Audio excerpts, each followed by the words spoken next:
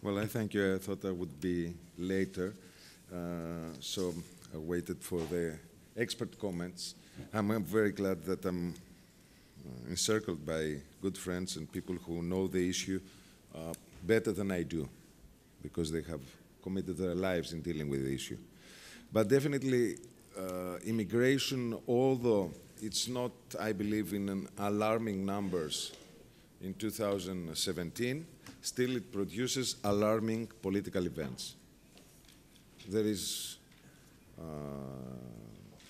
widely accepted that political effects of the immigration threat and the immigration politics have produced already effects.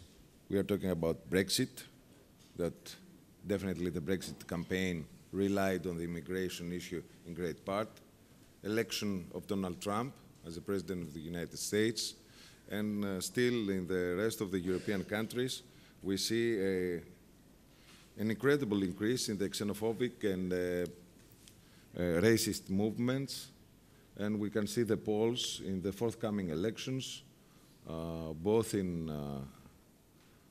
Holland and in France.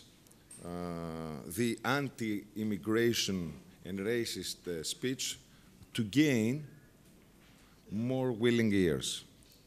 Why this is happening, and this should puzzle us.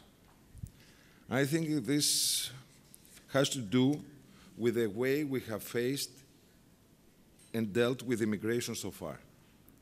We really focused on the humanitarian aspect of the crisis, and we didn't, at the same time, dealt with the security concerns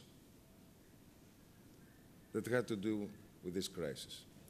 Greece has played a tremendous role on that, especially during 2015.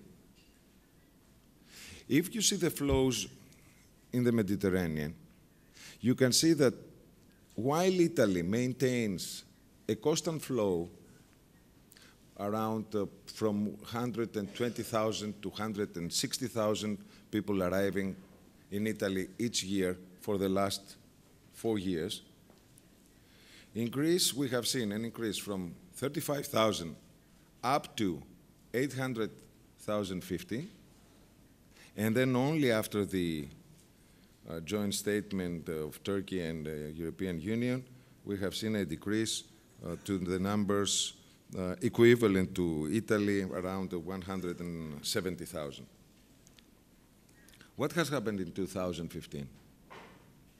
We have implemented an open border policy. We actually said to everybody that you are welcome in Greece and that you have an ideal country where you can enter easily and you can go out of the country also easily and go wherever in Europe you want, with a minimum security check, with a minimum stay, and with, let's say, safe passage, because the distance between the Turkish coast and the Greek islands, it's like 3-4 nautical miles maximum, mainly with calm seas. So with a minimum danger for the loss of life. This has produced definitely a reaction from the countries of Visegrad that also led to a split in the European Union.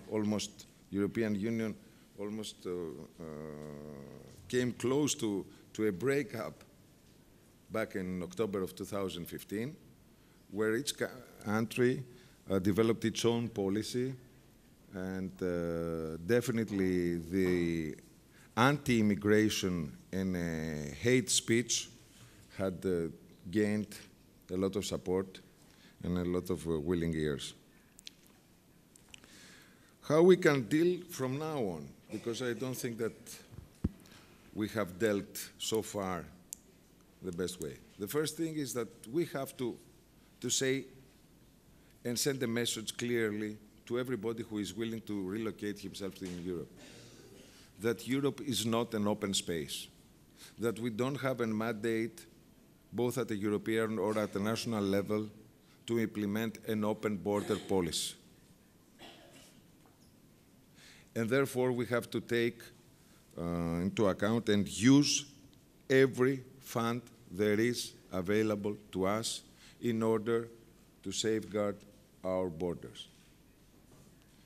I think that it's completely false what has been the debate towards the control of illegal immigration, that either you sink a boat with immigrants, so you produce a heavy loss of life, or you have to accept them.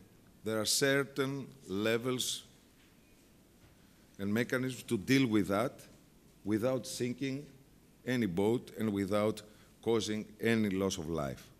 I'm not talking to implement the Australian policy towards immigrations that says you are not welcome, you will not enter, your boat is going to be damaged, and if you survive out of this, you are going to be placed in an island, isolated from Australia, remote, and you will never get an entry to Australia. No, we are not talking about this.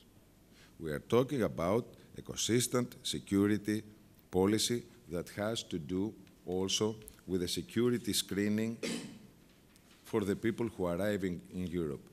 And I find that to be absolutely necessary. The second thing is that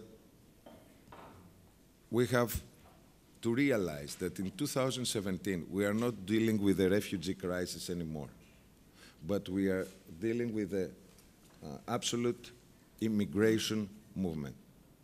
The people who arrive at the Greek islands, 50 to 100 a day, they are mainly males, young males, coming into Europe in order to find a better living and a better job. They are not coming from Syria, they are coming from sub-Saharan countries, they are coming from other countries of Asia, but definitely the refugee profile for what we understand there is a refugee within the European framework. It's not the same way that we are dealing with the refugees with the United Nations. It's a different approach that we are having to deal with that. They are absolutely migrants. The third thing that we have to do within Greece is to realize two things. First of all, that we are going to deal with this problem for many years to come. It's not over. We are going to face constant flows that have nothing to do with Turkey. Turkey has been a reliable ally in that case. And I don't believe that Turkey will play, because of its internal political turbulence, will play the card of blackmailing European Union through this issue. I think that Turkey has much more to gain by, first of all, using the European funds in dealing with that issue, because Turkey has already spent billions of dollars prior to the European help and the international help in dealing with that issue, and it has dealt substantially good. And on the other hand, I think that if we analyze Erdogan's policy and rhetorics, he's very glad to point the finger at the European Union and say, I'm doing what is my part, and you're not doing your part in our mutual agreement. Therefore, I don't believe that it's going to fall, this agreement. This agreement may fall, technically, only by the incompetence of the Greek authorities that haven't realized the two things that the second thing that I wanted to tell you, that we have two sets of immigrants in Greece. One set is the 15,000 people in the islands, and the other set are the 50,000 people on the mainland. We have to realize that the 50,000 people in the mainland are here to remain, and we have to deal with that issue. And the 15,000 on the islands are there in order to live. And we have to increase the pace of reviewing their petitions for asylum at a pace greater than the number of the inflow.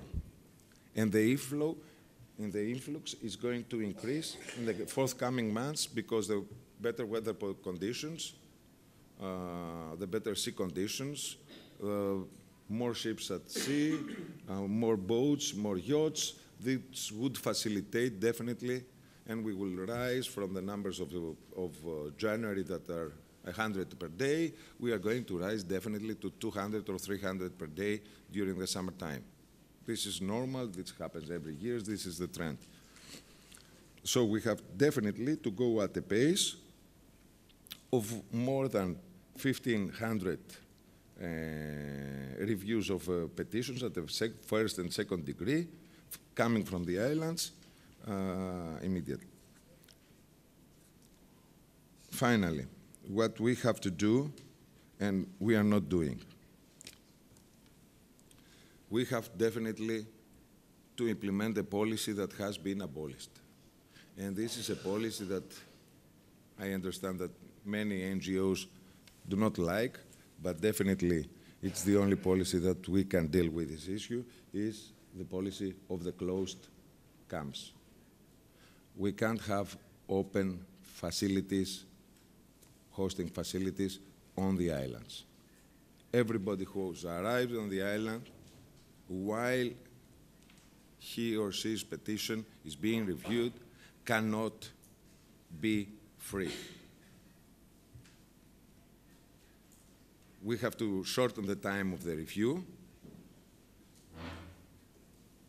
at the minimum possible, but at the same time, we have to understand and realize that legal entry in the European Union, it's not an easy process,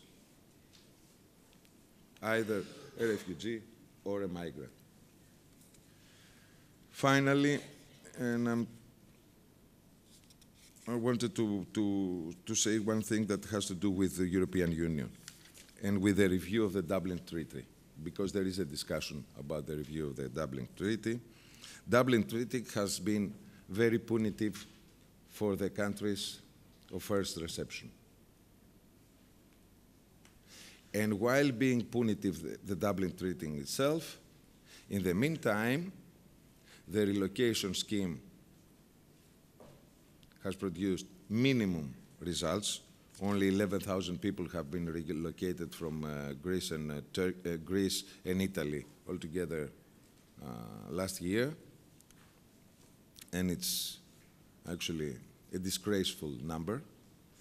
And in the same time,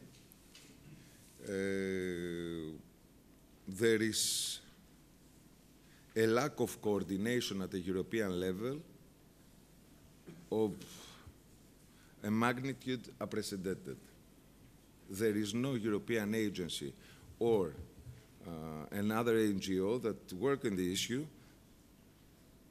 that's been funded from European Union that actually know what is the other doing. We need the money, a lot of money have been given through emergency funds, especially in dealing with this issue. The money should be well spent. And I don't think that we are spending the money in the right direction by facing the realities. We try always to be one step behind. Well, I'm not going to take any more of your time. I'm very glad to comment on the remarks that will be made after. Thank you.